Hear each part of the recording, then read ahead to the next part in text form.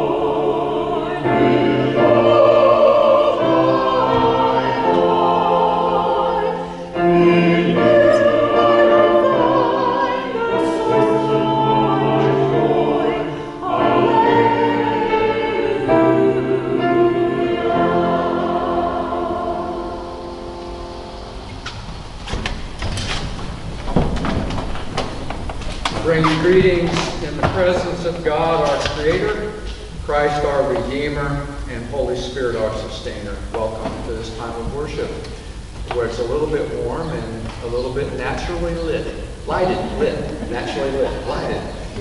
A couple things in the way of announcements. As I think we're all aware, Pastor Kevin is at annual conference, and according to Zach, he has arrived.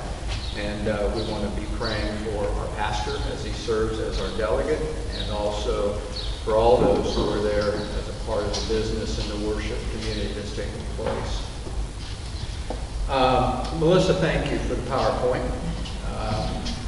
Yeah, it's amazing what we can and cannot do without technology, but thank you, Melissa. So a couple of the songs, I know they're printed in the bulletin, but Melissa worked hard on this PowerPoint, so we're grateful for that.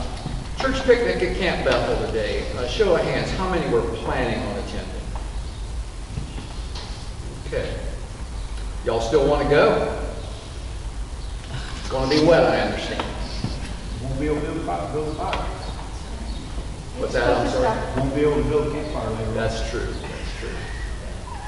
So I'm hearing those who said they were planning on going, you're going to go. I'll be there with plates and utensils and everything there. So. Okay, all right. Sounds like it's a go. All right, very well, thank you.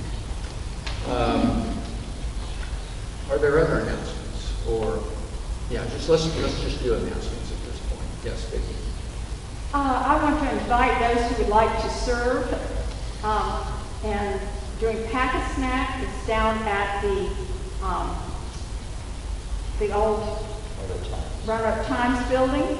If you show up at Wednesday at 10 o'clock, you can go in there and go into the front door. They'll escort you upstairs or show you upstairs to the second floor. And we spent about an hour to an hour and a half packing for Pack-a-Snack for 2 schools.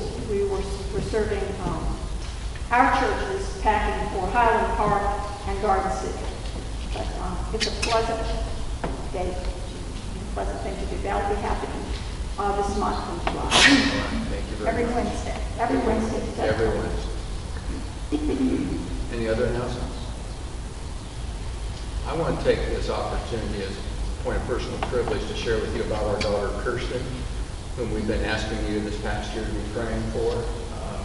We spent this last week in Ohio getting her moved into her new home, and she's becoming very comfortable there. And the process of working with her attorney and our son-in-law's attorney is coming to what we think is a reasonable conclusion here fairly soon. So thank you for your prayers. We really appreciate that. And you can continue to keep Kirsten in your prayers if you would. It's just as she kind of gets settled in and kind of begins a new chapter of her life. I've been referring to her as our single daughter. Thank you. Other praises, other words of thanksgiving, concerns? Yeah, I'd just like to mention that probably most of you know my daughter-in-law recently passed, and this past couple, and it's been a real journey, an emotional journey for not only me, but my son and my granddaughters. The response from Franklin, Brick Church in Franklin County was just overwhelming. If it's any sense that community can undergird and uplift people in times of need, to me that was just an example of it. And it was just, while the passing is tragedy, and we all recognize the adjustments that have to be made in our family in the future, but still just to have that undergirding support and love that was exhibited to us and my son's family was just overwhelming. And I'm grateful for that. We acknowledge that loss, and we continue to pray for your son, your granddaughters, and all your family. I'm going to tag right in on that. I've been so touched, particularly this last week, by people's generosity. And you mentioned community and a sense of community, and the way we have seen people create community for our daughter, and their generosity in helping her with furnishings and whatnot. I just praise God for all of that. And I think it helped to drive home to me the vital importance of community, and especially at this time when, some days it's really hard to feel. Starting to 5735 But it's Reserve real. Point Lake. So I'm grateful. Head west on Church Avenue Southwest.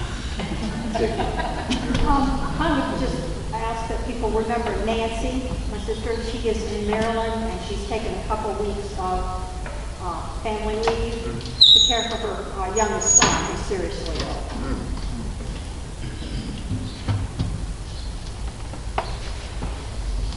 Anyone else? I invite us to stand in body and Marilyn, I'd say please. one Yeah, more thing. yeah. As many of you know, my daughter, Megan, turned 40 years old on Monday, and we just had tremendous support too from people. It's hard for me to imagine she's 40 years old, but quite a 40 years it's been. But it's just, it's joyful to be able to celebrate some of these things and know that you're not alone in sharing that joy. Thank you. Please stand if you're able in body or in spirit, and join me in our responsive call to worship. We will follow with a unison opening prayer and followed by as we stand. We gather to be reminded of what God hopes for in our lives. Give justice to the weak and the orphan. Maintain the right of the lowly and destitute. Rescue the weak and the needy. Deliver them from the hand of the wicked. We gather to consider how our lives can bring good news to our world. As we serve others, may our hearts be filled with joy. Let's pray together. God of healing, we come to you often with prayers for others who we love. Prayers for wisdom, prayers for the restoration of health, prayers for justice, prayers for strength, prayers for an end to disagreements, prayers for peace. Today, hear our prayers of thanksgiving for all that has been good and inspiring in our lives this week, even during times that seem difficult. Thank you for joy in the morning, contentment at noon, and hope in the evening. We give you thanks for all the joy that your love brings to us each day. Amen. My Jesus, I love thee, number 522.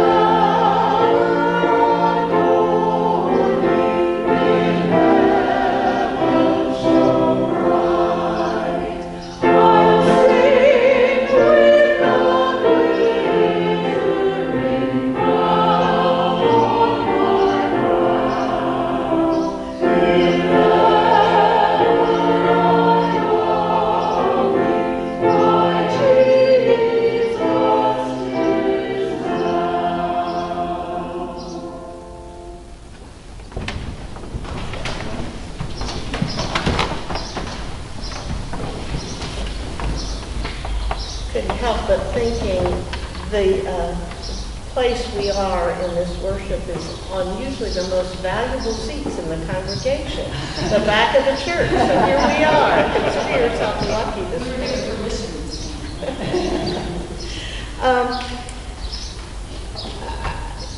You can hardly see it now. I'm not suggesting you read the back of your bulletin right now, but I do want to call attention to it. It's a piece on prayer written by Marcos Inhauser, and Marcos is the leader of the Church of the Brethren in Brazil. And Marcos and his wife Sueli and their 3 children were all at Bethany Seminary at the same time our family was there. And so our children got to be friends, and I get to see him every once in a while at annual conference. And I like what he says. I'm going to read you just one paragraph here. He says, one of the things I notice in churches is that it seems to be so much easier to pray for concerns, illnesses, and other crises. Indeed, Scripture calls us to present our petitions and concerns to God. But when we are asked to incorporate praise or to name things we're grateful for, it becomes much more difficult. I'm not sure that's true of us. This morning we've already mentioned any number of joys, but I kind of tried to create this service with joyful things in mind. And so I'd invite you to join me in prayer as I offer a pastoral prayer. I'm going to pause in the middle of this prayer for a time of silence. And during that time, I would encourage you to be in silent prayer for the joys that you've experienced recently. Let us pray. Creator God, this morning we give deep thanks for the beauty of this area in which we live. You have given us the kind of climate that allows flowers and trees to grow in glory this time of year. We thank you for the generous rivers and creeks that flow through the valleys, and for the mountains in all their splendor. We have been blessed beyond anything we could have imagined for ourselves had you not placed us within this lush region of your world. But our joys go beyond what we see outside. Here in this amazingly beautiful sanctuary where we come to worship each week, we're inspired not only by what we see, but by who we meet here as our friends in Christ. We've been given a pastor whose wisdom, faith, and dedication to reaching out to all our community is inspiring. You know, oh God, that we are a group who loves the music of your people. And so we offer our gratitude for our choir, our organist, and our pianist, whose music lifts our hearts in love as we gather here to hear your word and to pause in our busy lives to consider your hopes for those lives. We thank you for the deep joy of being part of this Christian community. We remember those who are not able to be with us in person this morning. Some are away on vacations, and we're grateful for those kinds of trips that at times bring us such happiness. Others are at places in their lives where being here on Sunday morning is difficult. And it warms our hearts to be able to connect with them through advances in technology that years ago we never could have imagined.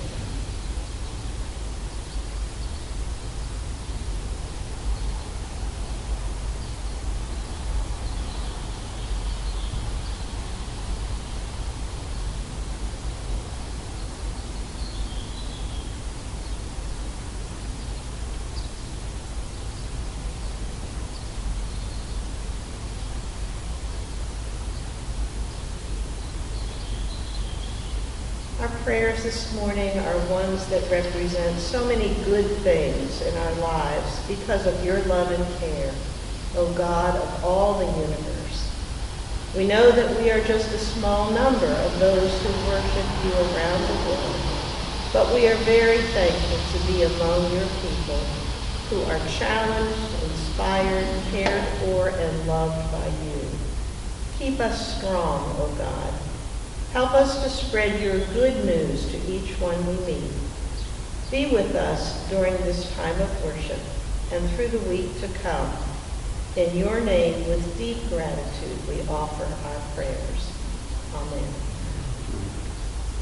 We'll continue by singing Spirit of Love.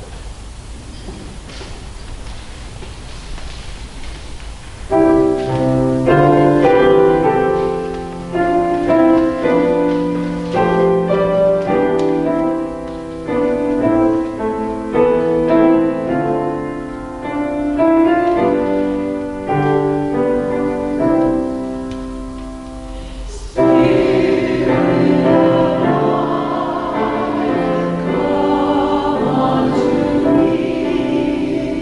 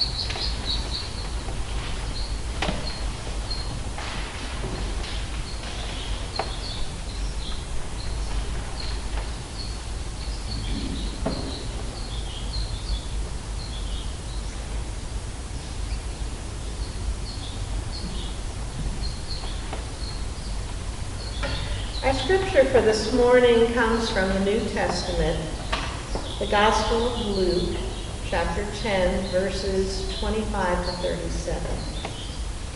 An expert in the law stood up to test Jesus. "Teacher," he said, "what must I do to inherit eternal life?" He said to him, "What is written in the law? What do you read there?" He answered, "You shall love the Lord your God with all your heart, and with all your soul, and with all your strength, and with all your mind, and your neighbor as yourself." And he said to him, "You have given the right answer. Do this, and you will live." But wanting to vindicate himself, he asked Jesus, "And who is my neighbor?" Jesus replied, "A man was going down from Jerusalem to Jericho and fell into the hands of robbers, who stripped him, beat him, and took off, leaving him half dead. Now by chance a priest was going down that road, and when he saw him, he passed by on the other side. So likewise a Levite, when he came to that place and saw him, also passed by on the other side. But a Samaritan, while traveling, came upon him, and when he saw him, he was moved with compassion. He went to him and bandaged his wounds, treating them with oil and wine. Then he put him on his own animal, brought him to an inn, and took care of him. The next day he took out 2 denarii and gave them to the innkeeper and said, "Take care of him, and when I come back I will repay you for whatever I owe you." Which of these 3 do you think was a neighbor to the man who fell in the hands of robbers? And the expert in law, we'll be reminding ourselves, expert in law said, "The one who showed him mercy." Jesus said to him, "Go and do likewise." In this morning's scripture, we have an expert of law trying to test Jesus. What must I do to inherit eternal life? In my ministry as well as in my life, I've noticed that when someone we love passes away, the questions of what awaits us in the next life loom really large. I find myself, as I talk to my father, my grandmother, and close friends who moved into their next lives many years ago, wondering where they are, what their existence is like in their next life. Perhaps you find yourself doing the same thing. As this scripture moves along, at the end, when Jesus asked the expert of the law which character in the story was the true neighbor, the answer given by the one who was questioning Jesus is the one who showed mercy. And Jesus confirms the correctness of that answer. Mercy. If we're made in God's image, as we have been taught, then would it not follow that God would show us mercy? I have always believed that preaching during worship should not simply confirm what we learned as small children about the faith, but rather help us to develop a mature adult faith. My topic today falls into that category. Were this 1797 instead of 2011, as the German Baptist Brethren, that was our name then, from up and down the East Coast met in Franklin County, Virginia for their annual meeting, if I was one suspected of preaching a belief called universal restoration, I might have found myself on the list of preachers who should be disfellowshipped from the brethren. That's what happened to many brethren in North Carolina, where universal restoration and universalism were very popular at that time. The questions around universal restoration were hotly debated from 1790 until 1805 at Brethren annual meetings, and continued somewhat of a debate all the way to the early 1900s. However, these debates were not the end of universal restoration beliefs in the Church of the Brethren. One result of the annual meeting in Franklin County and the annual meetings right before and after that was that many brethren who believed strongly in universal restoration moved west, where they became known as the Far Western Brethren. They openly preached universal restoration in Kentucky, Tennessee, Missouri, and later in Illinois, and all the way to Oregon and California. So what is this belief called universal restoration that caused such a stir among the early brethren and continues to be a controversy today?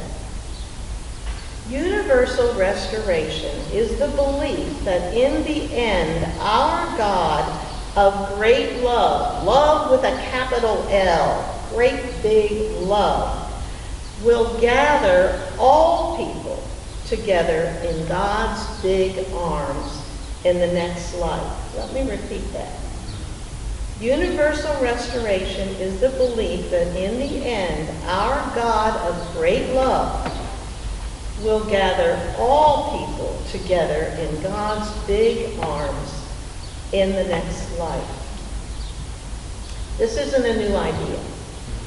Origen of Alexandria, Egypt, born in the year 185 AD, was the most important theologian and biblical scholar in the early Christian church. At the time Origen lived, Alexandria was the center of learning and intellectual discourse in the ancient Mediterranean world. And it was the theological center of Christianity before the Roman Empire took over. Origen was convinced, and I'm quoting from him, all human souls will ultimately be saved. And united to God forever in loving contemplation. And that this is an indispensable part of the end promised by Paul in 1 Corinthians 15, where in verse 22 it says, "For as all die in Adam, so too will all be made alive in Christ." A few verses later in that same chapter, Paul's talking about the end of time and says, "When all things are subjected to God, when the Son Jesus will also be subjected to the one who put all things in subjection under him." And here's the important phrase, "so that God may be all in all." From the beginning, brethren believed, and we still do today, that while we are not all of one mind, we should continue to love one another. From the beginning, the brethren also believed in universal restoration. Alexander Mack, our first leader, believed. Conrad Beisel, who was rebaptized in order to give his baptism back to the brethren and went on to found the famous Ephrata Cloister, believed in universal restoration. We know that the early brethren spent a lot of time studying the Bible. They tried together to become believers who faithfully followed God's word. It's quite possible that the scriptures that influenced Origen also influenced the early brethren. Now here's a confession from me. It's up a little higher. I cringe every time I hear someone say when they're asked what brethren believe, the response is, well, we're kind of like the Mennonites. We are very different than the Mennonites.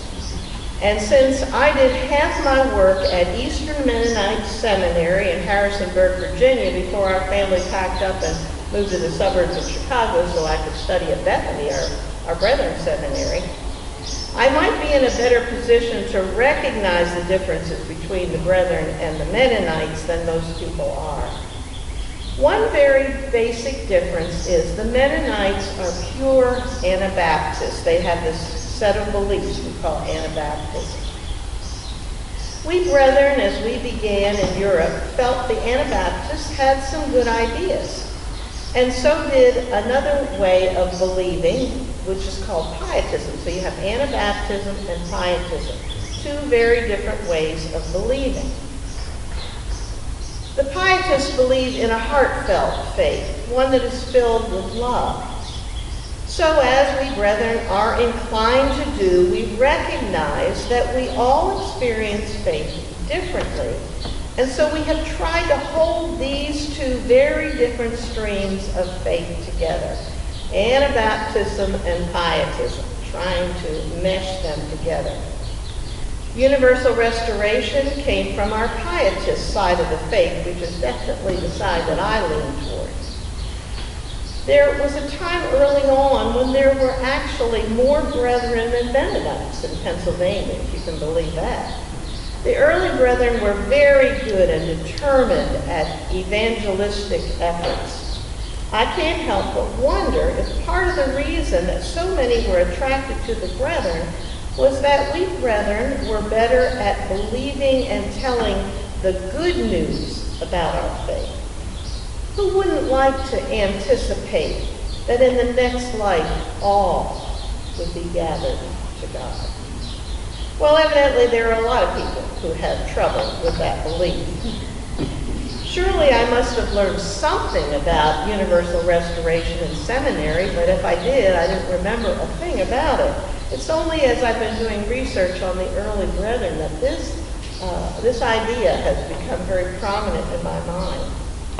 I've never preached on universal restoration before, and on polling a number of Brethren pastors I know, they never have either. However, I have had a couple interesting conversations with friends lately who are not part of the Church of the Brethren. And somehow in those conversations there appeared to be a moment when I might mention universal restoration. And what was their reaction? Always the same. They said, that's exactly what I believe, but I have never heard any church preach on that idea. I can't help but wonder why so many have been content to say God loves all people. We say that all the time. Maybe like you were taught as a child to sing, as I was, Jesus loves the little children, all the children of the world. But somehow we've been willing to accept that our God of love, who loves all people, changes once we die into a God of judgment. Many, many churches and preachers depend on fear to convince people that they should follow Jesus. What convinced you? I'm asking a question that I don't expect you to answer out loud, but what convinced you to follow Jesus? For me, it was the message of an evangelist when I was in 4th grade. He wasn't Brethren, but there were a lot of Brethren who went to listen to him. He went on and on about Noah and the flood, the night our family went to listen to him. The water was so deep, he said, that even cats who could climb trees would drown because the water was deeper than the trees. I had a cat I loved. I began to listen closer to this pastor's message. Maybe you can swim, he said, but how long do you think you can tread water? 40 days and 40 nights?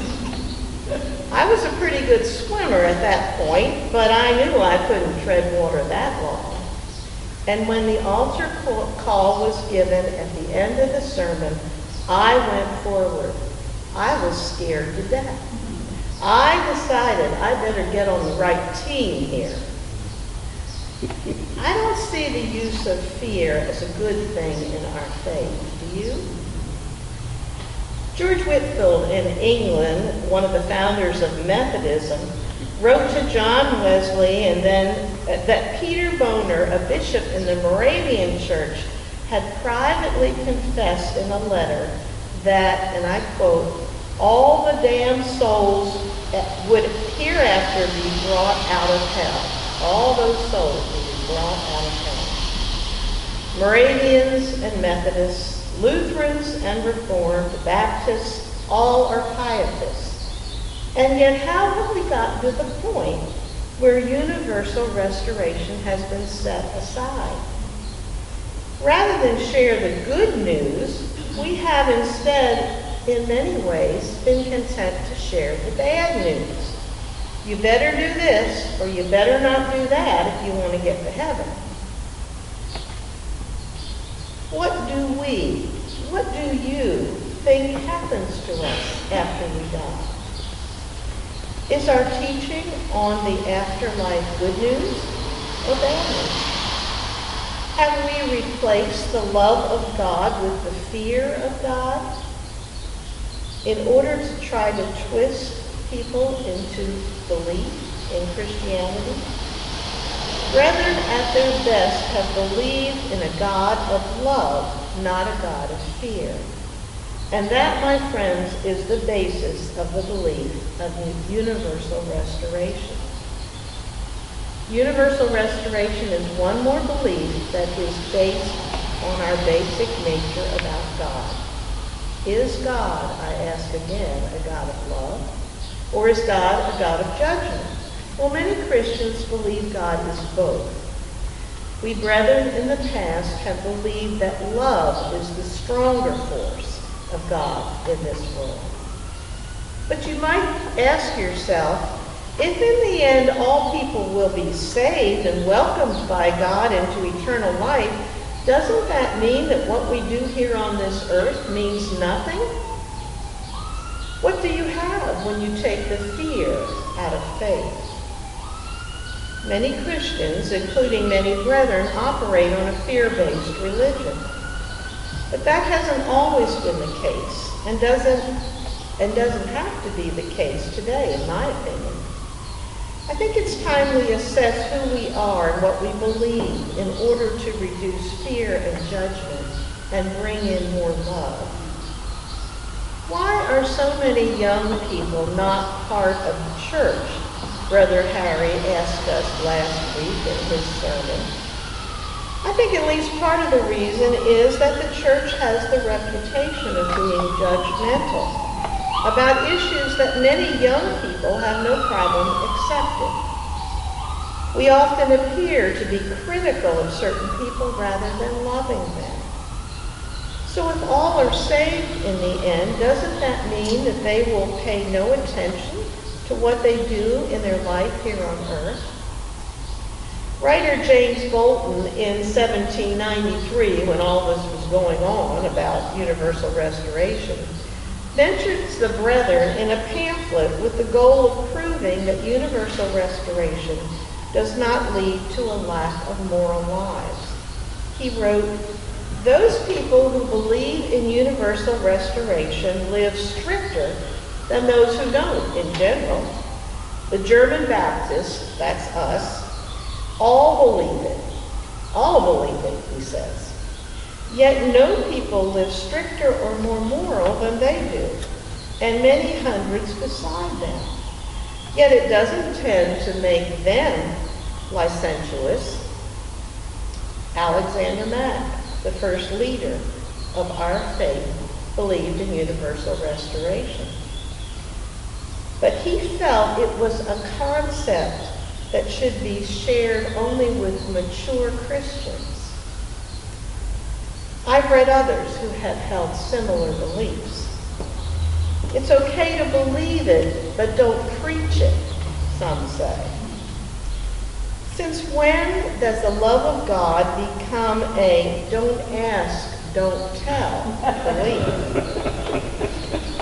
And yet the brethren were extremely successful evangelizers in their early days in our country. Might that not be because they shared the joy of their belief in universal restoration? Universal restoration continues to be a controversial belief. And when I gathered my things to come to church this morning, there were 3 books I was going to bring with me, and I don't have them, so I'm going to pretend I have them. I remember a small book. It was actually an essay. I was going to bring a copy. You've probably seen it, written by Frank Ramirez on universal restoration. It was published by Brethren Press in 2001 for use in churches. It created quite a stir.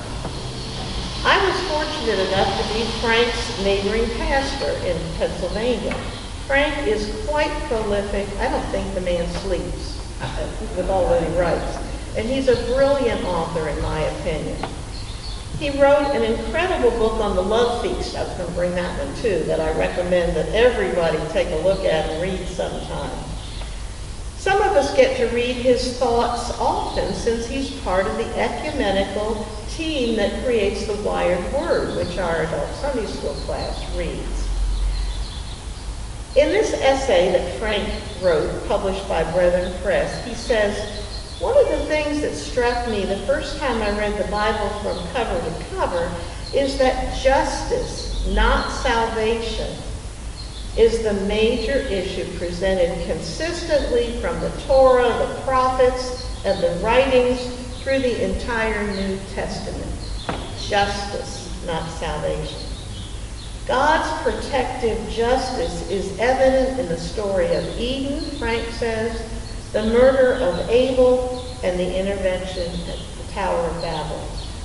The law revealed to Moses is designed to ensure justice, not only for God's people, but for strangers, widows, and orphans, and all on the margin of society. Frank goes on to say, if justice and mercy is that word that the man testing Jesus answered with, if justice and mercy are at the heart and soul of the Bible, is it justice to sentence someone to eternal and horrific punishment for crimes committed within a finite time, regardless of how horrible the crime? I heard Pastor Pam Rice preach on universal restoration at the Elizabethtown Church of the Brethren recently. She asked a question that I think we should all ask ourselves. She asked, what if salvation is not about what happens when we die, but what happens when we begin to realize how much God loves us right now? Let me repeat that question. What if salvation is not about what happens after we die, but what begins when we realize how much God loves us now? Amen. Years ago, Roger Schrock, whose name might be familiar to some of you, he was and continues to be a strong leader in the Church of the Brethren, recommended a book to me, and that was the 3rd book I was going to bring this morning. It's called If Grace is True, Why God Will Save Every Person. If Grace is True. It's a fascinating book. It's written by 2 Quakers, Philip Gulley and James Mulholland. If the ideas that I mentioned this morning in the sermon interest you, I would suggest that either Frank Ramirez's essay on universal restoration or If Grace is True might be good ways to learn some more. What if we do believe that God not only loves every person in the world, but God loves them for all eternity? God not only loves us here sitting at Central Church of the Brethren in this minute, but loves every one of us for all eternity. That belief can change how we see people that we meet every day, to extend God's love beyond our lives forever. And the breadth and the depth of God's love when we do that becomes even larger. I was about to say deep and wide. Remember that? Deep and wide. I think as we seek to be a peace church, and a church that would like to see all people honored and loved, universal restoration is a belief worth considering. Not to keep secret, but to share with everyone we meet. Amen. And with them leading us, we're going now to sing "Don't Be Afraid." It's on a insert in your bulletin.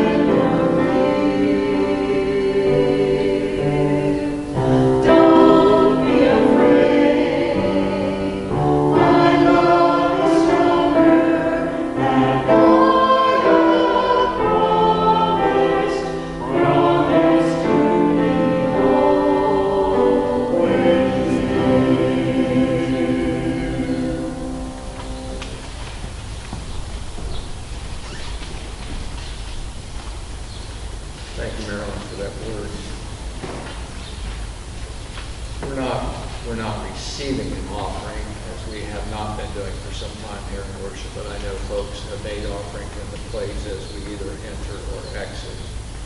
But for an invitation to offering this morning, I just want to share the words you see printed in 2 Corinthians 9:6. Those who sow sparingly also reap sparingly. Those who sow bountifully will also reap bountifully. Doxology. Let us stand in body or spirit.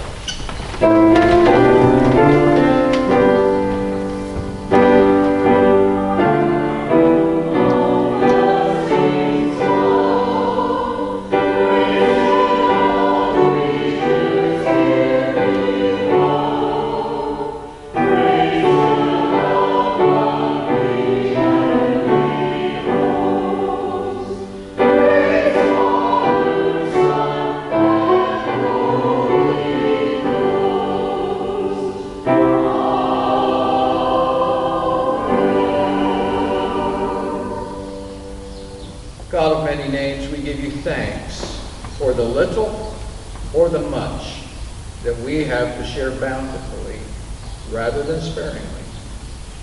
May all our sowing and all our sharing be for your glory, O God, and for all of our neighbors' good. Amen. There's a wideness in God's mercy. I want to say just a word about this hymn. All right. I try to tell as many people as I can that I want this hymn sung at my funeral, and I want all the verses, not just the ones we like. So, and I chose this for the end of today's worship because I think this is a hymn that really reflects our loving God who will care and love for all people in all eternity. Let's sing together.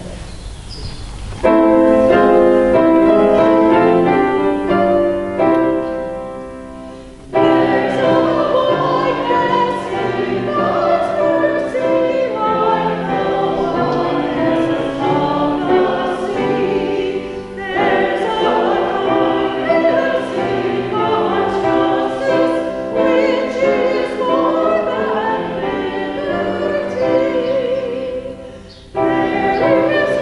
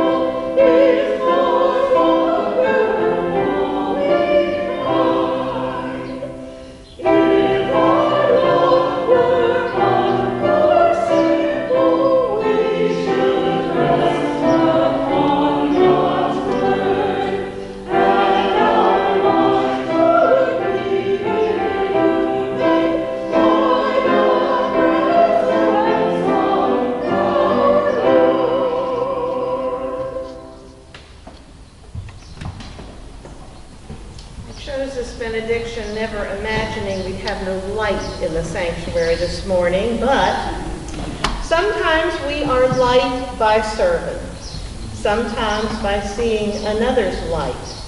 But God's call is to all of us, whoever we are, whatever our station in life, to be lights to the nation.